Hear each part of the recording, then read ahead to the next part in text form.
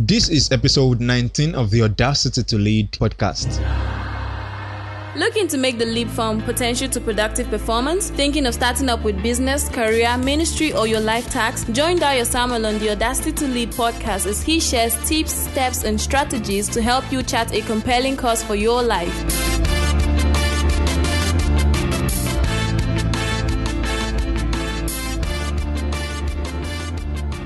Thank you for joining me on this episode of the Audacity to Lead podcast. This is the podcast dedicated to helping you get focused, get started, and be impactful. My name is Dio Samuel, and on this episode, I had a conversation with Ben Kubassek on how to succeed as a young entrepreneur without burning out. I know this is the beginning of the year. This is January of 2015, and you are probably as energized as I am right now, and you have a lot of plan.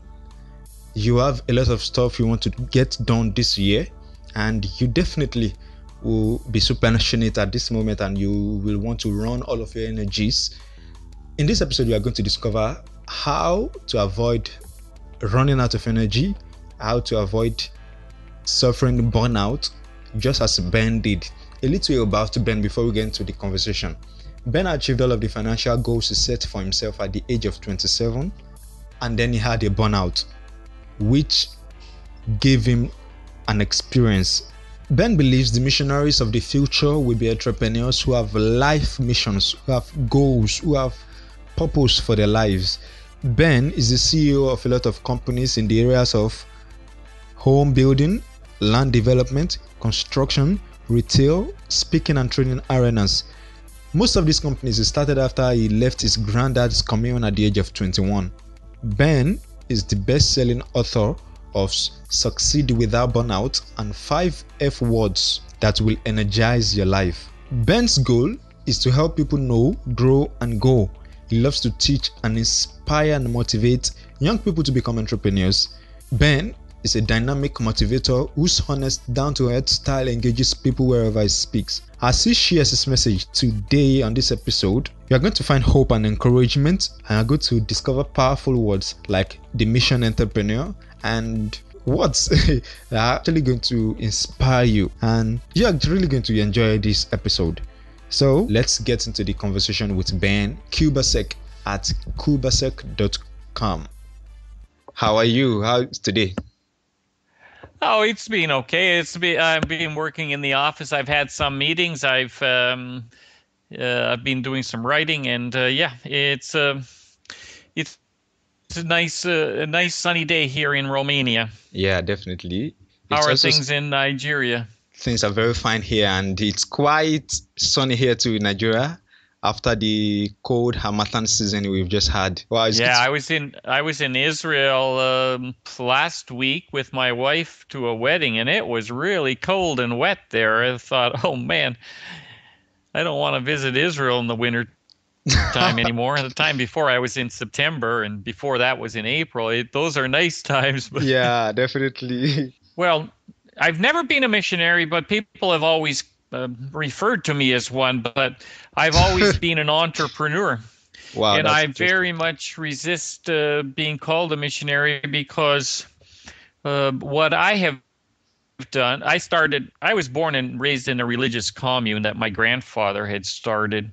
He was born in Hungary, and as a young guy, at the age of 17, he realized that fighting his fellow man was not right, and so he defected from the army, and then he started publishing some propaganda against the communists and so on and so forth. He fled for his life, ended up in Canada, and started a commune, which I was born into. But I realized at an early age that I was not born a communist. I was born a capitalist, and that was inside me. I had to go and do my own thing. So I left this commune when I was 21 years old, and I had I had no education other than an 8th grade education. I got into commune. I didn't have any money. I didn't have contacts, but I had this tremendous desire to succeed. And so I just went right into business. So I say I've never had a job in my life. I'm 56 years old now, Wow. and I didn't have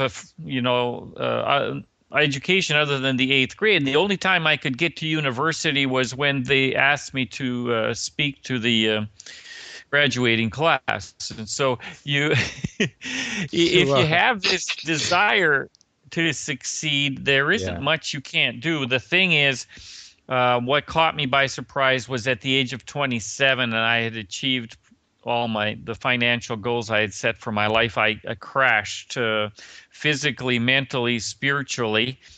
Wow. And I went through a burnout, which almost cost my life in that, I experienced depression and anxiety and worry and things that I had never encountered before. And I said to my doctor, if this is life, I don't want to live it. And he said, well, hey, just hang on. You're burned out. That just means you were on fire. People who aren't on fire don't burn out. Yeah. And you're just going to have to go away and do something different for a while and stay away from your business until you can't stay away anymore.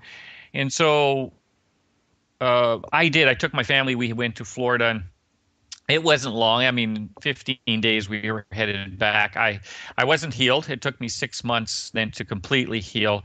Wow. But I've never gone back down that path because I realized that the advice I was getting, especially from pastors and these religious people who tried to counsel me because, they saw me, I should be this strong guy. They say, oh, you were just doing too many things. But the fact is that was a myth. That was a lie. There was too many things I was not doing. And that's why I burned out. I wasn't spending time in prayer, into reading the Bible and things that I do to start every day now. I wasn't spending time helping others, and that's why I got involved in mission work, and people started to call me a missionary. But I've never been a missionary. I've never been supported by anybody for any projects. I believe that the Apostle Paul, he was the first missionary. He was definitely. a real missionary. He not only supported himself, he supported others. And so actually my message to missionaries in Romania is to go home because they no longer serve a purpose here or in many countries because we already have our own mission school that I helped start a number of years ago. And so we send our own missionaries away for a tenth of the cost that we can employ a North American missionary. We need to be a good example. Missionaries are a very bad example to natives because they rely on the West to supply their need. Yeah. And that's not the scripture says, hey, we've got all this ability and potential and power in us, greater things we can do than what Jesus even did. So why are we sitting here as victims? And so we promote, we think we're helping, but our helping hurts. And so the missionaries of the future will be entrepreneurs. And that's why my passion and my mission now is to help young people become entrepreneurs, to help them to teach, because that's another thing that I love to do is to teach, and then to get them to go. They have to start something. They have to get off their butt and go and do something, and then they will grow. As they are going, I will motivate them or I will inspire them to go as long as they promise that they will continue to grow. And then I'll inspire them through mentoring or whatever way I can. I'll write books and I'll do a podcast. If you help me set one up here, I'll do it anyway, but it would be nice. I will. But it's only so I left that farm. I became a home builder. I built a lot of homes in North America and Canada. I built about 650 houses and developed a lot of real estate. Wow. And then I decided, I should help these missionaries and organizations build buildings because that's my expertise. And I thought that's why I was created. I thought that was my purpose. But then I realized I really need to share my message. I was created to give myself away, not just my skills in the building business. And so I got into humanitarian work and helping people. And then I got sidetracked again. I got so busy building projects that I forgot about building people. And it's just now the last year or so that I've refocused, and it's actually really, this is the year which I will put my speaking and writing back into high gear. And the thing is, I don't, how should I say, I don't want to die with my message in me. Yeah. See, I want to leave that behind, and I don't know how long I will live. Already you're 56 years, right? I'm 56, but I've already lived 156. So I don't. Thing is, I said to my doctor when I burned out at 27, he says, why you want to kill yourself? You're only 27. I says, I've already lived 3 lifetimes. Look at what I've done. He said, I know. He says, but if you can get through this, he says, you'll be better than you ever were. I said, how is that possible? He says, Wow. You'll be able to help all the other people who are going through it. And they want advice from somebody who's been there. Yeah. And so I call burnout my worst experience.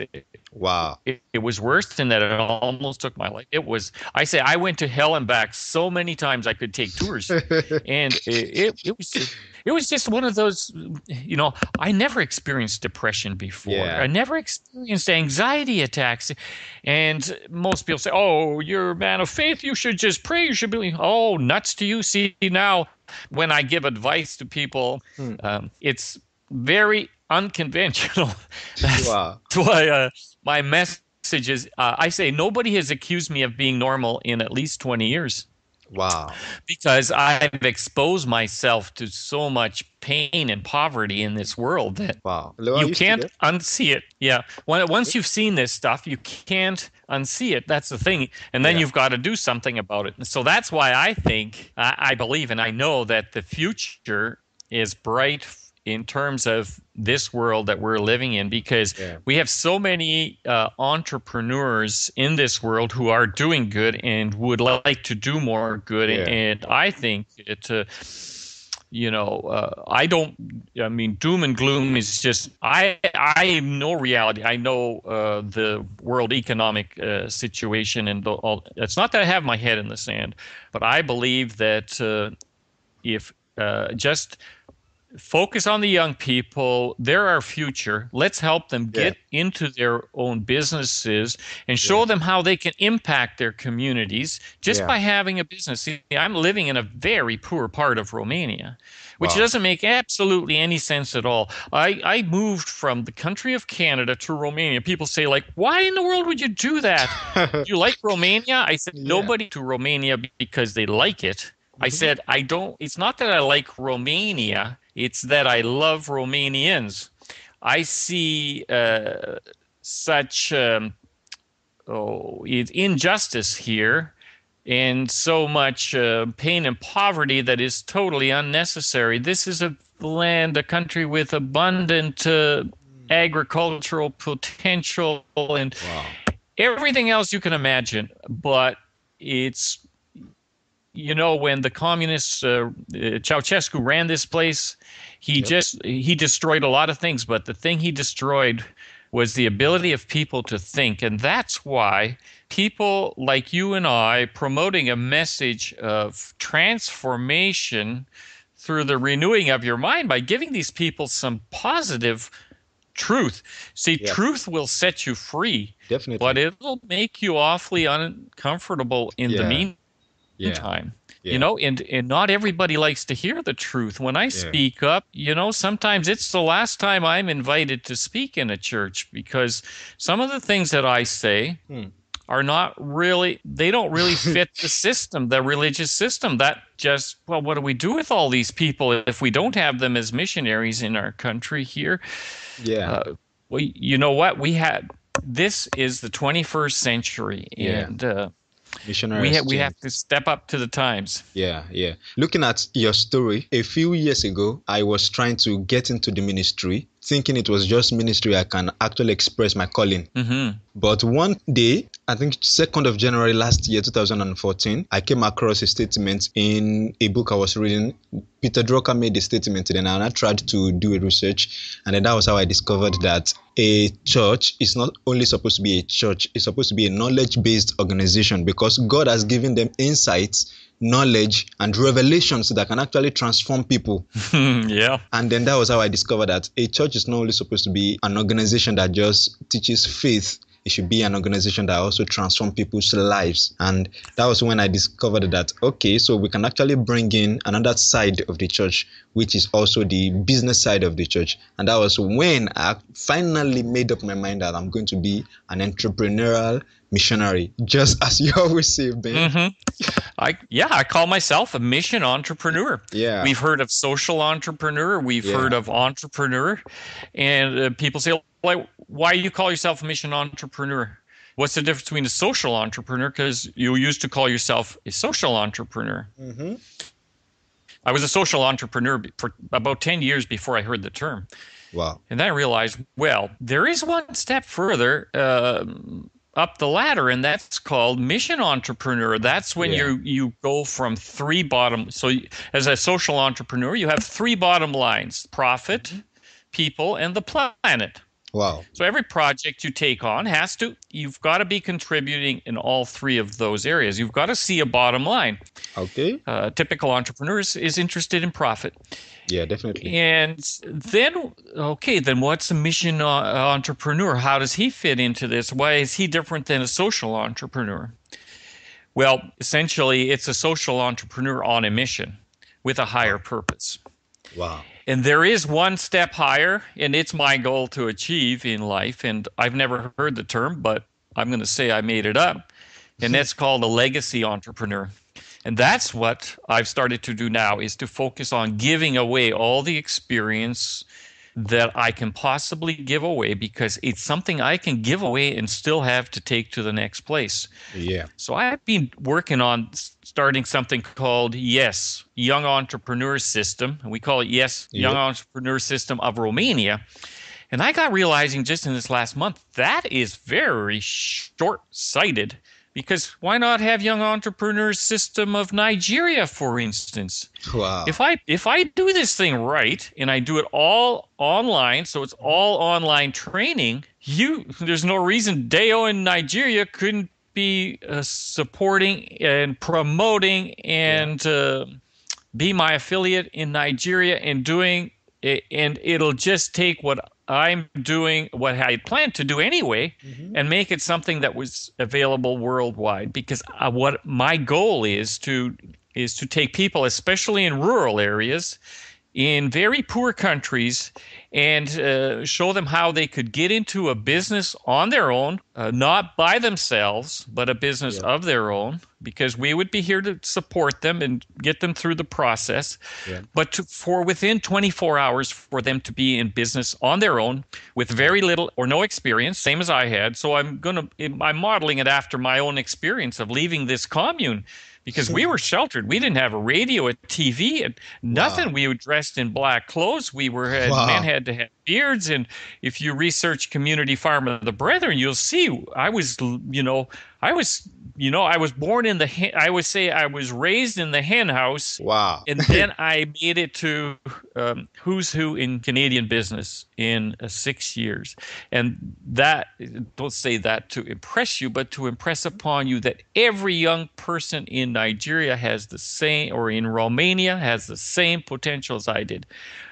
I left without money, without education, that really, the cause of my burnout could have been prevented by some experience, because everything I was going through, I had to learn on my own. I had no mentor. I had no money. So that's what makes me passionate about what I do and my purpose here. And it's time now to say enough relief from the West. Nigeria, Romania, and all these developing countries, we don't need money, because that just keeps us thinking and feeling like victims. Yeah. And we were born to be victors. Yeah. But as long as the West keeps sending us money, we just, that just destroys our self-esteem. We think, oh, gee, I wonder when the next load's coming. Yeah, yeah. And so we've got to stop that. Most times our helping hurts because we don't go about it in the right way.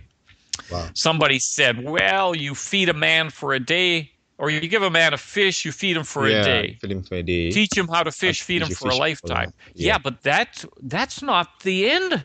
You see, we got to go beyond teaching these people how to fish. We've got to help them get in the fishing business so that they can turn around and help others. Yeah. You see, the guy who knows how to fish can fish enough to feed himself as a rule. Wow. But we've got to help these people get in the fishing business. And so that's where I see we are right now in terms of my worldview is that poverty, systemic, there's some things that make me mad, some things that make me sad, and then there's some things that make me glad.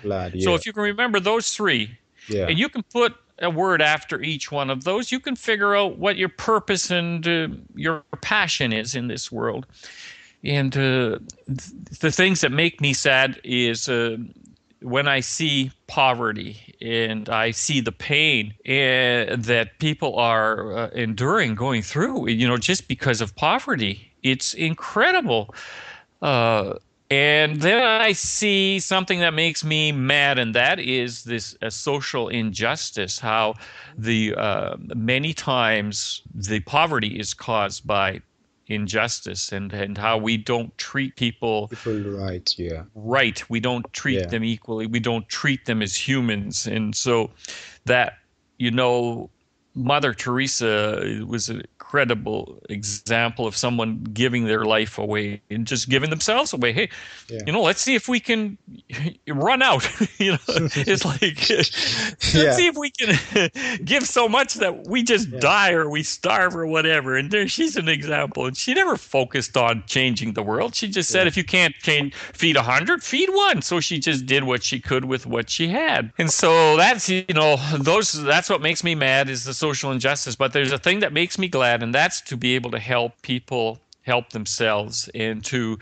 motivate and inspire young people to get out on their own, to forget about looking for a job. They're just, the jobs that are available in this country are very scarce. Very scarce. So you have unemployment. Yeah. But the other problem we have is underemployment. The average wage here is $2 an hour. We're paying $2 just for 1 liter of gasoline. Wow. Now put that into perspective. That means we're working for minimum wage 1 hour for 1 liter of gasoline. That means if we went back to Canada, we would be paying $12 for 1 liter of gasoline because we'd have to, that's minimum wage is $12 an hour now in Canada. So 1/6 of what's here. But there are so many opportunities that can be exploited by young people, especially when it comes to doing online business, that it doesn't matter where you are located in the world. So that's why I had to relocate to a very poor country because you can tell people how it's done. They say, fine, you say that. You live in Canada. No, I don't. I live in Romania. So that's why I say I'm not normal. Nobody in their right mind would make the choices and decisions I do. Except I know without a doubt that it's what I'm supposed to do and it's where I'm supposed to be. And that's the thing, the sooner you can figure that out in life, the better. So, Ben, let's talk about your book, How to Succeed Without Burnout, Proven Strategies to Move Your Life from Burnout to Balance. So what motivated, I believe your story motivated the book, right? Oh, yes. After I went through that experience, I realized that this was, as I said, my best, worst experience, and I need to share this experience with the rest of the world because the advice that I got when I was going through burnout was just totally wrong. I mean, I was told I was overcommitted. Well, that was such a lie. I mean, it's just hilarious now. There are still people that believe it. I was overcommitted. the fact was, I was totally uncommitted to the most important things in life, to my faith, to my family, to my friends, and to my fitness, my health. So that was one lie. It's so funny now when I think about it, that overcommitment. Yeah, sure, I was overcommitted in one area of my life. Mm-hmm. And so that's when I realized that life balance is not about doing less. Yeah. Life balance is about doing more. Burnout is never caused by doing too many things, but it is caused by someone that is not doing. There's too many things they are not doing. So let me give you an example. Okay. One thing I wasn't doing that led to my burnout is I was not taking care of my body. I wasn't exercising the way at all. I mean, I just went from being active in the field, working as an electrician, to being a CEO of a company with dozens and dozens of employees. In fact, I had up to 10 companies at one time. Wow. And so I didn't realize that sitting still was just day by day was just destroying my ability to deal with stress, for instance. So once you don't have exercise, you're just not able to handle the stress. And I didn't realize as well that exercise is, for instance, bouncing up and down motion like jogging or something like that activates the pituitary gland in the back of my head, which was making me feel good. I wondered why I was on a high all the time. Well, but when I became inactive, it just happened you just die a slow death. Mm-hmm. Yeah. And a lot of people die long before they're put in a box. And that was the reason I wanted to write that book, was to so people could live while they're here on Earth, and they could be active and productive and still avoid burning out. So in other words, stay on fire without burning out. That was really the essence of that first book, Succeed Without Burnout. It starts with the horrific experience. It just hit me like a ton of bricks. And then the healing process, discovering, and then, my doctor saying, oh, you've done this once, you have a 50% chance of burning out again. And if you burn out twice, you'll have a 75% chance of. I said, oh, I'm just going to kill myself because there's no way I'm sitting around. Yeah. And you'd be surprised how many people contact me and say, hey, I just feel like ending it all. And I say, hey, just give me 30 days. Just start physically exercising and send me a short email every day after you've done that. And just tell me in 30 days if you still feel like killing yourself. Most people don't, because they realize, gee, that was pretty simple. Yeah. Wow. And so, then there was doctors started to use my book for burnout patients, because they didn't really they knew their advice really was, well, it's not their fault, but the medical profession is really not equipped to deal with this kind of an injury. And it's an injury. It's no different than breaking your arm or breaking your leg. It's just people don't like to talk about depression and anxiety and those kinds of things. We think, that they might think we're a little cracked in the head. It's just an injury like anything else, and it'll heal if you give it time, if you give it the environment to heal in. The old saying goes, you keep doing like you've always done, you're going to get the results you've always got. And the advice that I finally got from my doctor, and I don't know if he even knew what he was telling me at the time, but he says, you're just going to have to get away from your business. And I said, you mean go somewhere else? He said, yeah. And I said, what, do something different? He said, yeah, do something different. Oh, who's going to run my businesses? He said, well, who cares? In this condition, you're worthless anyway. Wow. Who cares if there is a business when you come back? Well, I said, you're right. I packed up the family. I said to my youngest brother, and he was just a young kid working for me, I said, hey, you run the companies, I'm gone. Oh, he said, for how long? I said, I don't know, until I can't stay away anymore. Oh, wow. What's going to happen with the businesses? He says, yeah. I said, you think I care? Look at me. Wow. I'm no good to you. I'm no good to my family. I'm no good to anybody.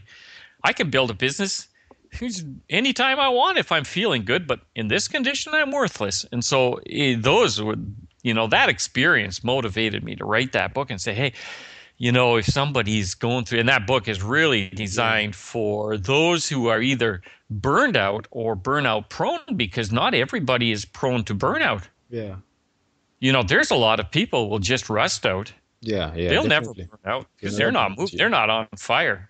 Yeah. And then the second book, I had a publisher approach me and say, hey, why don't you write a book for people who not necessarily burned or prone out or burned out, but who just don't have a life that's in balance? Because I talked about life balance and discovering that it was the lack of balance that caused the burnout. So my second book is 5 F words that will energize your life: family, friends, fitness, finances, and faith.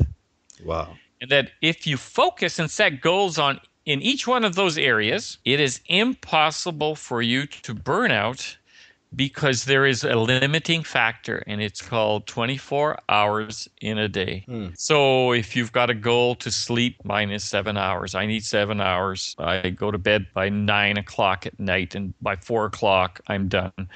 I'm finished sleeping, or if it's 9:30, it's 4:30, but somewhere in there, I need to get 7 hours, and I need to get a few of those hours before midnight. That's the key. And I go into that about sleep, and I go into about drinking enough water, and there's just a lot of rituals that I wasn't doing. Those are all things I wasn't doing. It's not the things that I was doing that caused my burnout. It's the things I wasn't doing.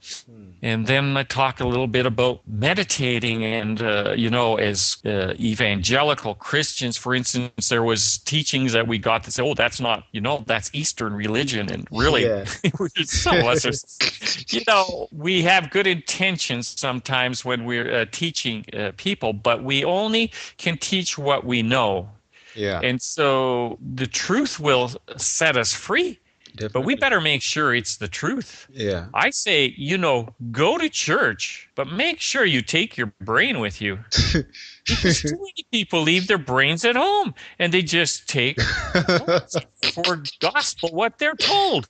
Wow. Meanwhile, the poor guy standing up there, he's only teaching what he's being taught. Yeah. He doesn't know anything else, so we can't blame him. Mm-hmm. So that's why if you or I know something that we know can help the world, it's our duty, it's our obligation to spread that news and say, hey, guys, I've learned this, and you need to know about this. Yeah. And that's why you and I are doing this interview, I think, Dale. Yeah, you're correct, Ben. Okay. So that's why I wrote books. My next book is going to go into entrepreneurship and how the lessons I learned from my 35 years now as an entrepreneur. I started at the age of 21. From 14 to 21, I worked on the farm. I was finished school just as I turned 14. And I learned some lessons there about practical lessons on feeding chickens and many other things. I learned the electrical trade there. But the thing is, we can give away our experiences and still have that wisdom, that knowledge. Yeah. Oh, and that's what you were saying earlier. You said something about, the church is supposed to spread knowledge and to teach as well. Yeah. And you're right on. The thing is, somebody on Twitter the other day asked me, what's the difference between knowledge and wisdom? Well, knowledge is the information. Yeah. But wisdom is the skillful application of knowledge. Yeah. So too many, the old saying goes, how many rich professors or teachers have you seen? The thing is, they know how to teach you how to start a business, but they've never done it. And so they only have knowledge. Wisdom. They only have knowledge, they don't have the wisdom. They just have knowledge. They don't have wisdom. Yeah, absolutely right. And so that's why it's important for people, when they have some wisdom and they have some experience and they have this knowledge, is to make sure that they share it, because you can only share it while you're alive. If you don't get it into a book or into a recording, that will outlive you then. Or if you mentor a young person, they learn what you know. They can turn around and spread that information and knowledge and wisdom as well. Okay, I would like to find out something. This is personal question now. When, for example, let's say a young person wants to start with entrepreneurship, the guy wants to go into entrepreneurship. What steps, what guide will you give the guy? Let's say Dio wants to start an entrepreneurship journey. He wants to start a business. What guide will you give him? So we need to know, first of all, we need to know what turns this person on. Because if we get them going down the wrong path, we have not helped them, we have hurt them, because they're going to have a failure and then they're going to feel worse about themselves. Their self-esteem is dropped, and because most people take failure way too seriously, and it's really no big deal. I say I've failed more than most people I know. I've also won more than most people that I know, but failure is not a big deal. It's not a person, it's an experience. So to avoid failure, though, as much as possible, I suggest, and I've been teaching the DISC profile for many years, and I even give young people the chance to do it for free. It's $250 profiling. It's on my website under free tools for young entrepreneurs. You go there. Yeah, I'm going to link to that in the show notes for this episode. Oh, good. It's the DISC profile. I say, and I get regular emails, people, what business should I start? I said, well, first of all, do the DISC profile. You'll learn more about yourself in 10 minutes than you would in 10 years otherwise. And I don't even interview anybody for a job without having them fill it out. It only takes 10 minutes. And I say, send it to me. There's another profile which will come attached, and those are your values. So we want to know what your values are.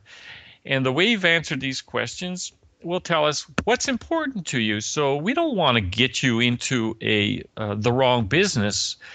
For instance, some people need to work with people. Well, we don't want to start them on a business where they're working in a back office by themselves and have no contact with people. Yep. And so there's really, D is for the dominance factor in a person's profile. The I stands for influence. These are, so D would be an outgoing project person. I would be an outgoing people person, like I am, like you are. And then you have S, which is somebody who is a real servant. They're very steady. And so these are introverted people persons. And so they make great assistants. And then we have the C's, and they are introverted project people, and those are the ones we want doing the surgery on us. Those are the ones we want for our accountant. Those are the ones we want for they pay attention to details. Engineering. They pay attention to details. So the first thing I say is do this thing. It'll take you 10 minutes, won't cost you a dime. See, my goal is to be able to get a young entrepreneur in business in 24 hours with almost no cash out of their own pocket, if they have already access to internet. And most people can do that by going to an internet cafe or somewhere to get online. Ideally, they have it in their home, but it's not necessary for the first few months until they get some cash coming in. Yeah. What we want to do is remove every excuse possible for you not to start your own business. And, I've started so many businesses, I could start them in my sleep. But for the average person, they look at starting a business. Oh, my goodness, isn't that accounting? Wow. And so what? There's lots of people, they're looking for a job. You put them to work as your accountant. You don't pay them by the hour. They sit in their own house, and you send them your documents once a month, or you just put them in Dropbox and you share that with them. Yeah. There's so many ways now that we can. I don't care if you're in Romania, Nigeria, or Timbuktu. There's no reason for you not to be financially successful in your own small business. If you have the right support, encouragement, knowledge. See, the first one is I say, no, you've got to study before you start. Okay. So you can't be lazy. So you've got to study, you've got to take an interest and learn. That's the know part. So I say no, go and grow. So you've got to study before you start. Starting is the go part. And if you study before you start, you will have success. Success is the growth. And success maybe being, I know a lot of young people here, if they could make $500 a month in their own business, they would be thrilled. Definitely. So it doesn't have to be $1 million that you start. When I left that commune, my goal was to be a millionaire by the time I was 50. Well, I had no idea. I never ran a business. I just thought that sounded like a good number, and I didn't realize you could do that overnight. The thing is, that's not success. That is different for everybody. And for me, success now is helping people help themselves and firing up young people in their own business. And so, well, you have given about 3-4 steps, which I so much appreciate. In your site, I can see there's a free tool for young entrepreneurs, which I'm going to link to at kubassek.com/free-tools, right? Yes. Okay, I'm going to link to that in the show notes for this episode. And lastly, let's say somebody wants to reach out to you. How can the person reach you? Oh, it's easy. My email is just ben@kubassek.com. And they can also reach me on that site that you're going to link to. Yep. And they can, so that's the easiest, or they can follow me on Twitter, and my Twitter name is just my name, @Ben Kubassek, and the same on Facebook. It's just my name. Try and keep everything simple. Yeah, that way, I'm just a farm boy. That's quite interesting. I really want to appreciate you, Ben. Thank you for being on the Audacity to Lead podcast today. Thanks, Dale. It's been a pleasure. You're welcome. Wow. And that's it for this episode of the Audacity to Lead podcast. You can find all of Ben's information and the show notes of this particular episode at audacitytolead.com/19. That is audacitytolead.com/19. And you can also find the tools shared, the free tools shared, the DISC assessment profile, and the other materials mentioned. You will also find them. And you can even find his book, the link to his book, at audacitytolead.com/19.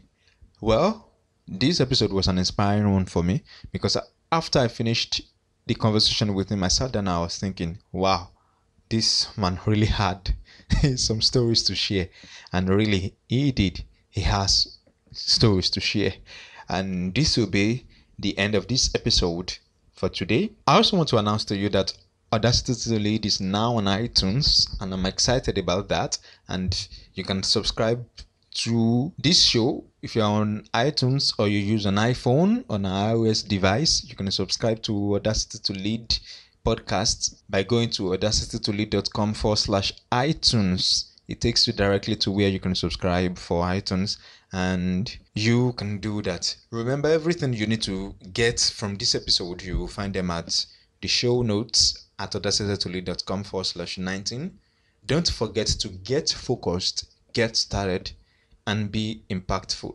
I see you again on the next episode.